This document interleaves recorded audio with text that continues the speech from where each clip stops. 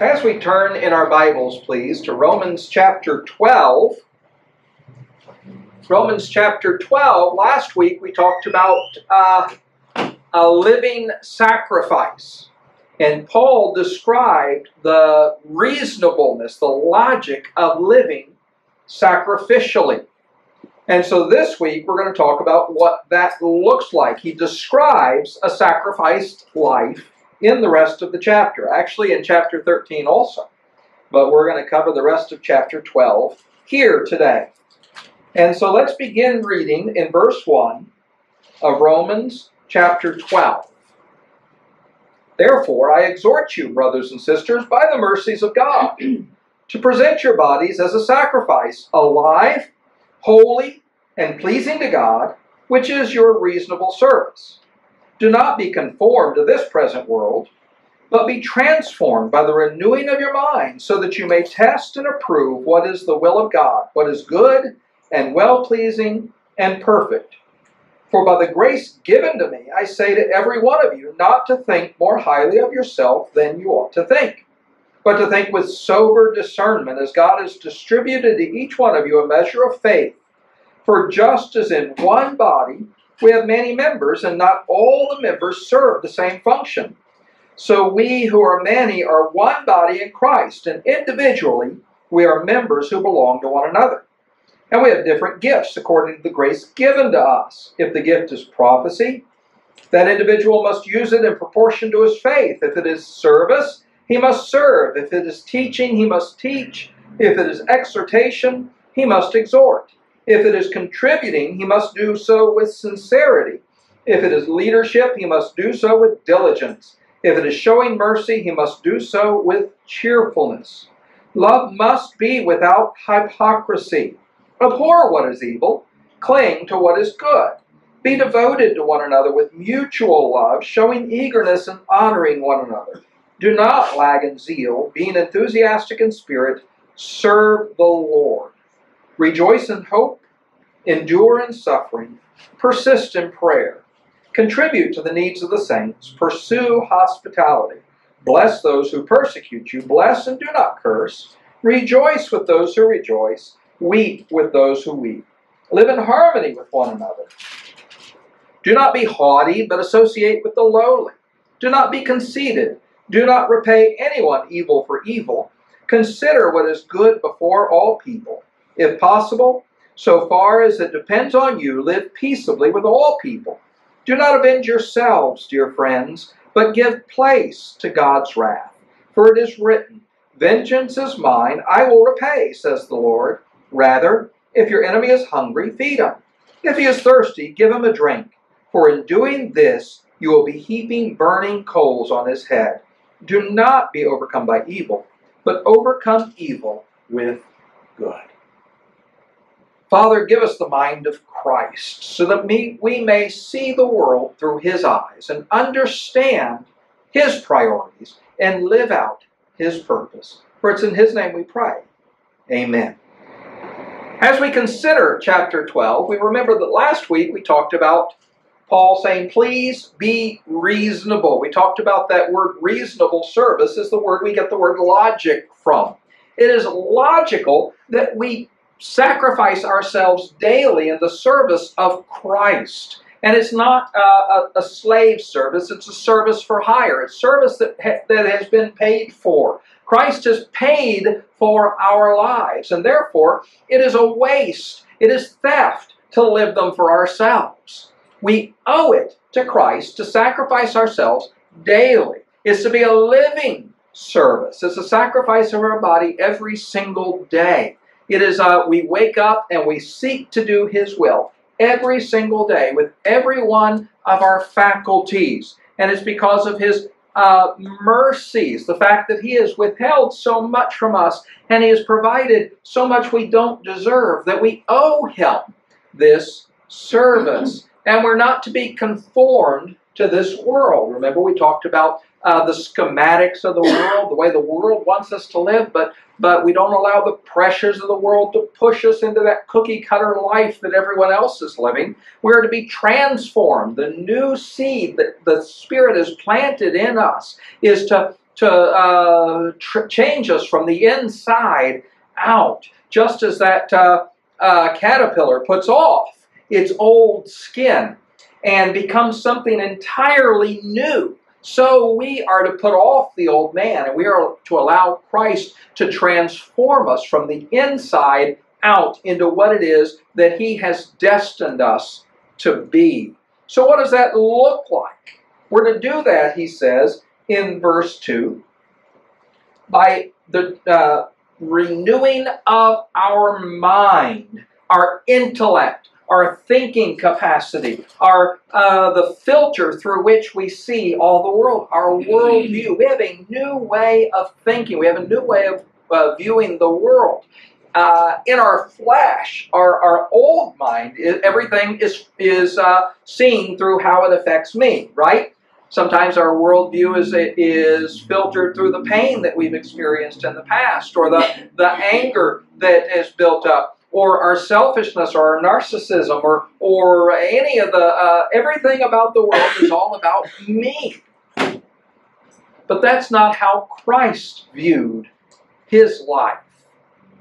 He thought it not robbery to be equal with God. It wasn't something that was wrong for Him to have, but He didn't cling to that. He let that go. He laid aside His glory. He took on the form of a servant. And being fashioned in the likeness of men, He gave Himself as a sacrifice obediently to us, obedient even to the death of the cross. Why? Because of the glory that was set before Him. And what glory is that? The glory of being the Redeemer of all those who trusted in Him. He did it for us. He looked beyond His glory and saw what He could do with us. It was because of His love for us. He had a mind that was not centered or focused on Himself. And so He saw us. And we are to have that worldview. We are to have a Christ-centered worldview. Okay, what does that look like? Does it mean that we close off from the world and we go live in a monastery somewhere, and we spend our days in contemplation and prayer and never actually accomplish anything? Do we cut ourselves off from the world and live as though we lived 200 years ago and not participate in anything? No. Paul describes the renewed mind here. In this chapter, he tells us what it looks like to live with the mind of Christ. And he begins by telling us that we need to think soberly in verse 3. Now that word sober is a very interesting word. The root of that word in Greek is the same word that we get the word salvation from. The word sober-minded means to have a saved mind. Isn't that fascinating? It really brings to life what Paul says in when he's describing the armor of God, when he says, put on the helmet of salvation, doesn't it? Salvation guards our thinking. When we realize that our good works, our righteousness is as filthy rags in the eyes of God, and that we are we gain all of our value, all the righteousness that we have, all the good we do in the world, everything that we offer anyone else is just God working through us. That He has rescued us from the miry pit, that we are His handiwork. It really gives us a new perspective on who we are, isn't it? And to have a saved mind means that we recognize that He is to increase and we are to decrease. That we are to lift Him up. We are not self-exalting. We are not self-serving. We have a rescued mindset. He has saved more than our life. He has saved our eternal soul. And therefore, We can never repay that. Everything we have, everything we are, belongs to Him and is to be focused on Him. So when we begin to see the world not as self-righteous people who are better than our neighbors and you know, we're so smart and talented and we have so much ability and kindness and I'm so humble that people just can't believe it. That's not the way. That's not a saved mind. A saved mind is to say, I would be nothing if He had not rescued me. And therefore, everything I am belongs to Him. What a new way to think, to have a sober mind. He says, don't think more highly of yourselves than you ought to think. And it's fascinating. The Greek word here is hyper-thinking. To hype yourself up. That's not the way we're supposed to think. We're supposed to, now we don't put on false humility either. You know, oh, I'm nothing, I can't do anything, I have nothing to offer. No, we're to think of ourselves as we ought to think. How is that? It is that Christ has chosen us. We are the chosen of Christ. We are elect in Him. And we are His people here in this place. We are members of His body. How much value does that give us? How much authority and ability to interact, to impact those around us does the Holy Spirit dwelling inside me give? We're not to be self-exalting or self-serving. We're to recognize that we are rescued people. However, we each have a purpose. But that purpose is a gift of God. He says, as God has distributed or given to each of you a measure of faith. In other words, an ability to act in Him, to have the trust in Him that He will do what He has prepared you for. Verse 4, for just as in one body we have many members, not all the members serve the same function. But they're all important, aren't they? You know, there are some members that we can live without, but we're not complete without them. Are we? You know, it's pretty common to have, you know, a problem with your tooth and you have it pulled and the first one's okay and the second one, but finally you get like me and you have trouble getting two to meet. And it makes eating a steak a little more difficult, doesn't it? Am I living a happy life without those missing teeth? Yes. Would I rather have them back? Yes. The body needs them. They're part of the body. They serve a purpose. Every part of the body serves a purpose.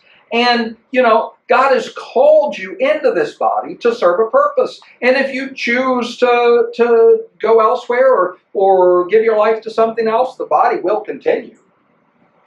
But we'll miss you. God has called you into the body. He has given you a place here. We have many members, and not all the members serve the same function, but all the members are important. We belong to one another. We all are part of the body of Christ, and we all share His DNA, right? And we all serve each other. The body functions best when every member is serving in his capacity or her capacity for the whole body. And so you may think you're not important, but I can tell you the Bible says you are vital. You are very important. And you have a purpose and a place here, not because of who you are, but because of who Christ is making you, who He is transforming you into, what it is that He has planned to do with you. We belong to one another. For just as in one body we have many members, and not all the members serve the same body, so we who are many are one body in Christ, and individually we are members who belong to one another.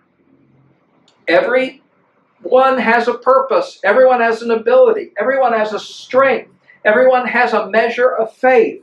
And that is not so that you can be seen or you can be special or you can be exalted. That is so that you can serve your place in the body, so that I can serve my place in the body.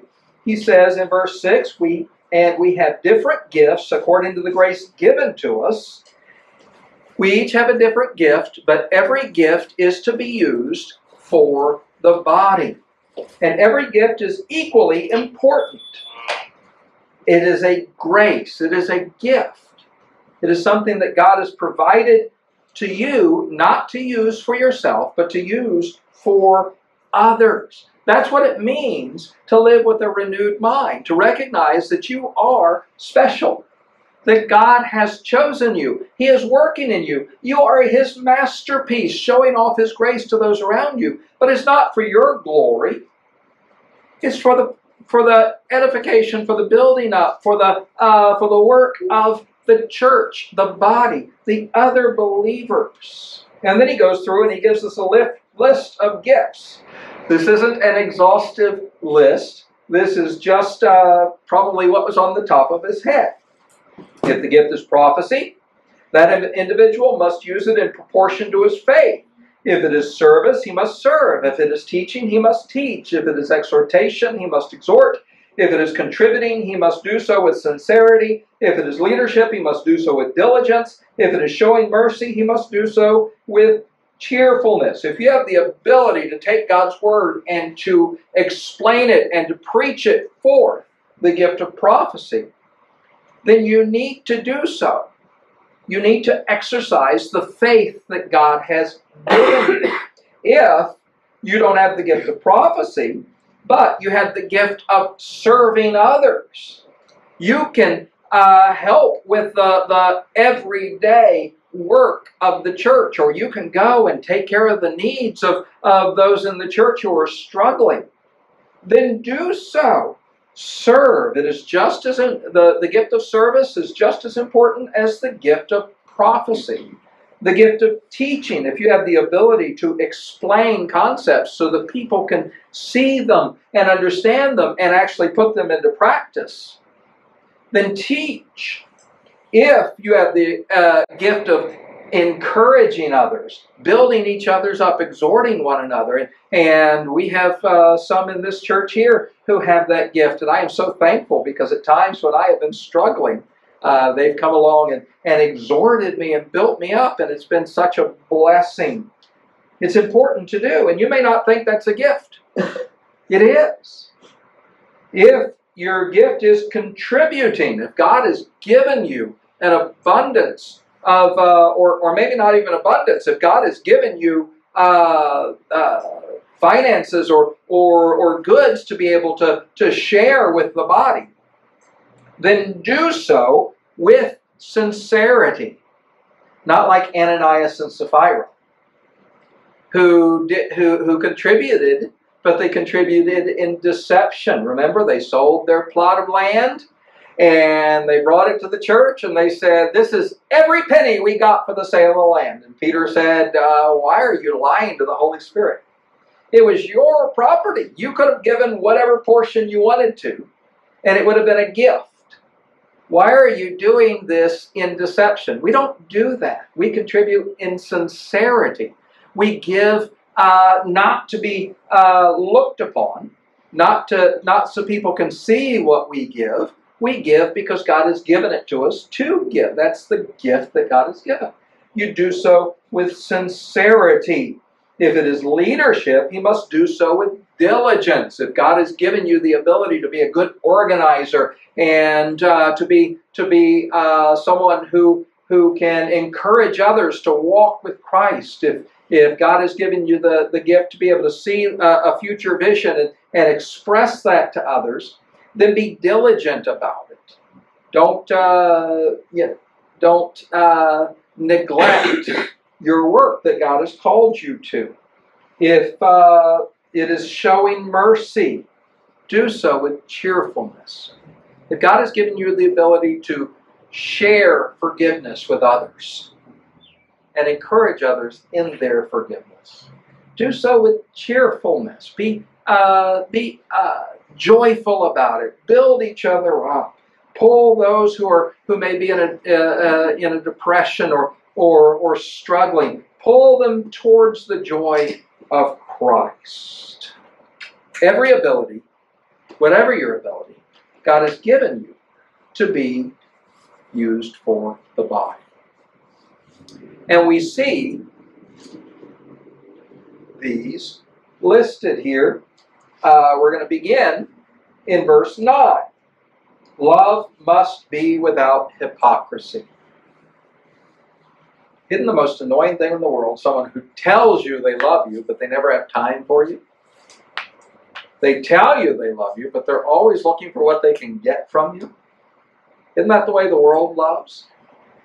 They don't love me, they love how I make them feel. They love what they get from me. That's the problem with worldly love. It is self-centered. But the love of God, the agape love, is self-sacrificing. Love must be without hypocrisy. We must love one another in sincerity. We must pour ourselves into each other. And what does that look like? So he goes through and he gives us some descriptions. He says we are to seek the good. He says, abhor what is evil, cling to what is good.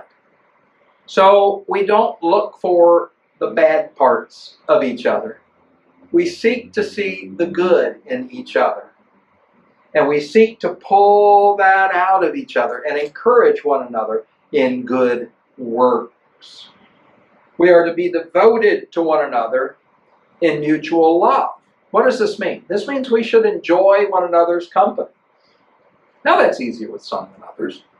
But the fact is that when we put aside ourselves and the things that we think are important and we'd rather be doing, and when we fully focus our attention on the other person and we give them our time and our love, and we allow them to be who God has made them to be, that's a sacrifice a lot of times, isn't it? But that's a sacrifice that we are called to make. I mean, look at Jesus. Can you imagine that the night that he betrayed him, Jesus got down and washed Judas's feet?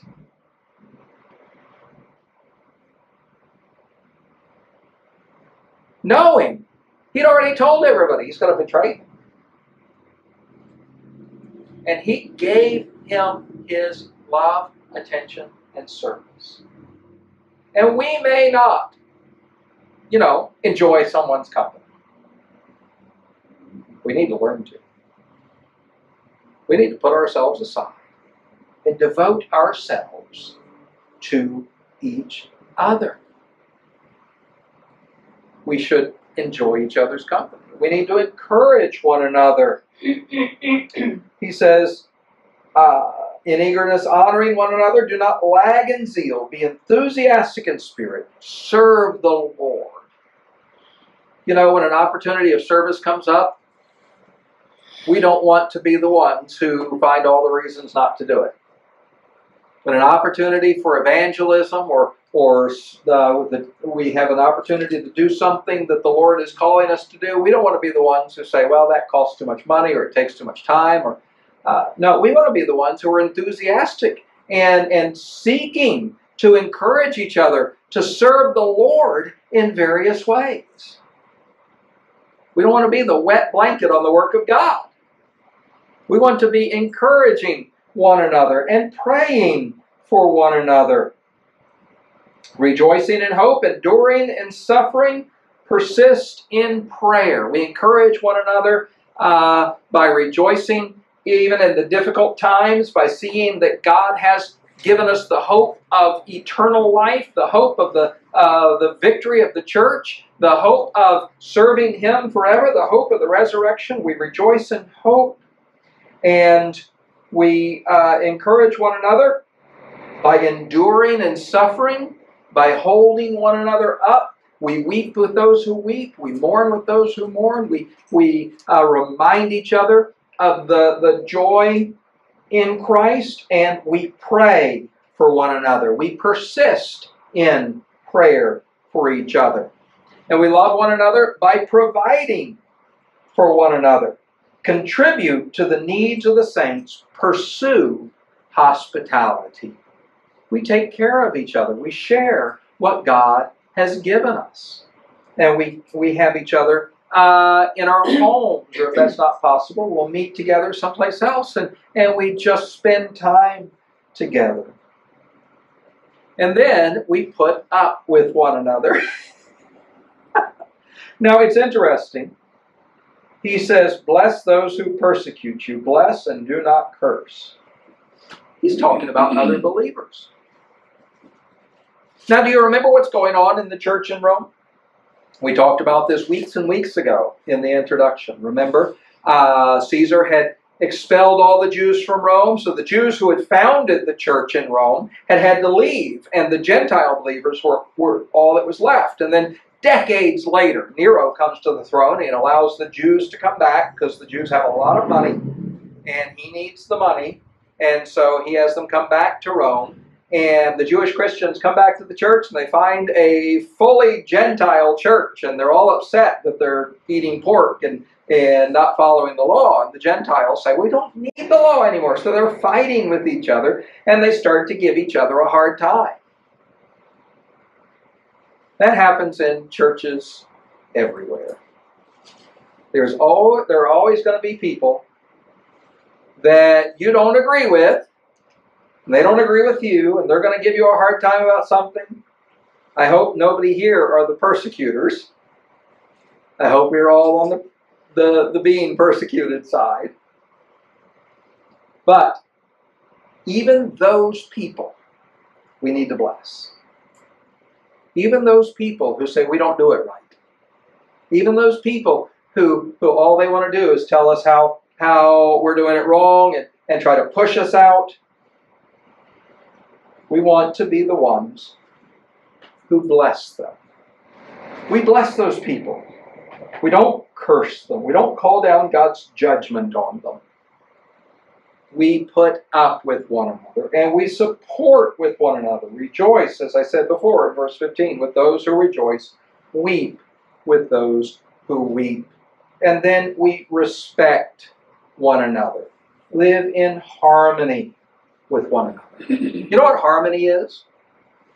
It's several different notes.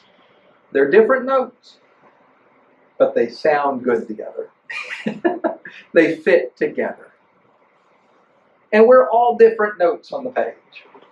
But God has designed us to play chords, to be able to harmonize together. So if we're not jangling with each other, if we're not too sharp with one another, or if not flat on each other, if we're in tune with one another, we produce a harmony. And isn't that beautiful? God has designed us to live in harmony with one another. How do we do that? Well, we have to respect one another. He says, do not be haughty, but associate with the lowly. Do not be conceited. Don't think that you're more important, or you're better, or you're nicer, or you're more godly, or you're too smart. No. We associate with the lowly.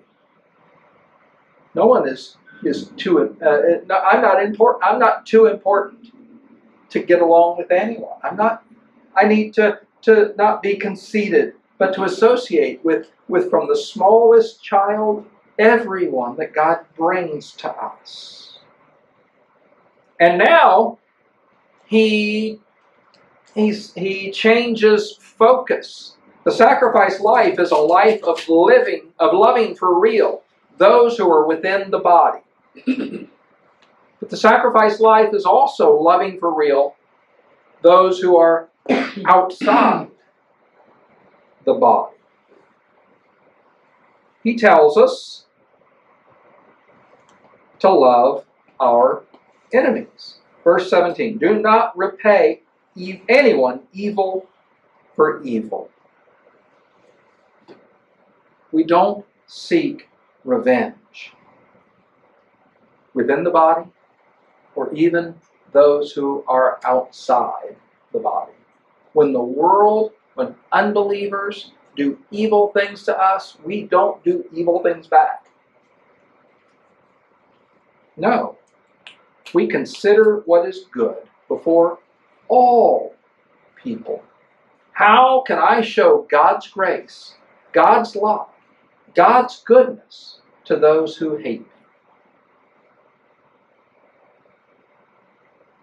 If possible, so far as it depends on you, live peaceably with all people. Now, there are some people who are just not going to be at peace with you. And that's out of your hands. As long as you are doing everything you can to live at peace with everyone you can, then the others God will take care of. Because he says, do not avenge yourselves, dear friends, but give place to God's wrath. In other words, step out of the way and let God's wrath have its course. If you take revenge, that's not going to be anything like what God is going to do. Nor is it going to be as effective as God's vengeance. If you're standing in the way of God's vengeance, things are not going to be pleasant for you. We need to give place to God's wrath. You just keep loving people and you let God take care of them. You let God handle it. Why? Because he says in Deuteronomy, vengeance is mine, I will repay. Now, say someone does horrible things to you, and they get away with it. And they go on to live a successful life, and they seem happy, and it looks like everything's great, and they live 100 years of pleasure and prosperity, and then they die. And they spend eternity there. Do you think that whatever they did to you was bad enough to equal an eternity in hell? Do you think whatever vengeance you could have taken will be equal to what God is going to take? Vengeance is mine. I will repay. Nobody gets away with it. Nobody gets away with it.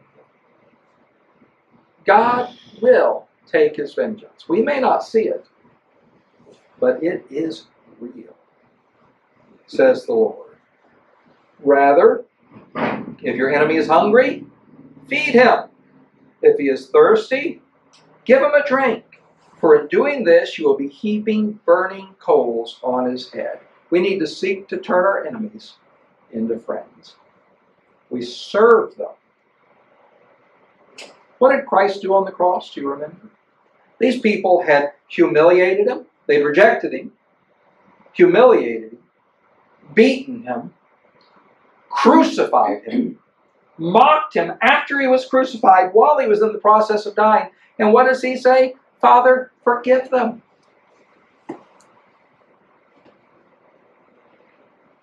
He calls for mercy for those who hated him. What did the centurion at the foot of the cross say? Surely this was the Son of God. We care for those who hate us. Why? Because Christ cares for them. And we heap burning coals on their head. We're trying to ignite their conscience.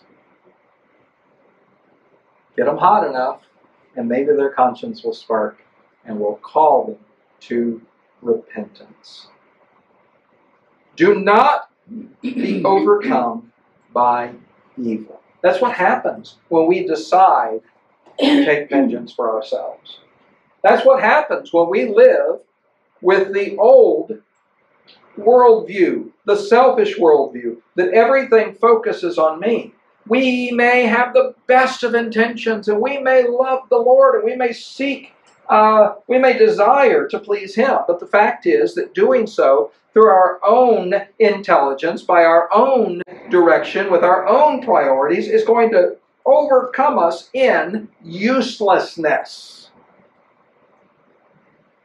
But we can overcome evil with good if we have the good inside us, transforming us out. How do we live a a sacrificed life. We live so by having the mind of Christ. Father, we are so thankful that Christ did not choose to just wipe us out and start over, or just allow us to go to hell and reap the consequences of our choices. But Father, that Christ laid aside his own glory and chose to humiliate himself in order to exalt us. And Lord, it is our reasonable service to lay aside our priorities and plans and desires and to seek his mind. Give us the mind of Christ. In Jesus' name we pray. Amen.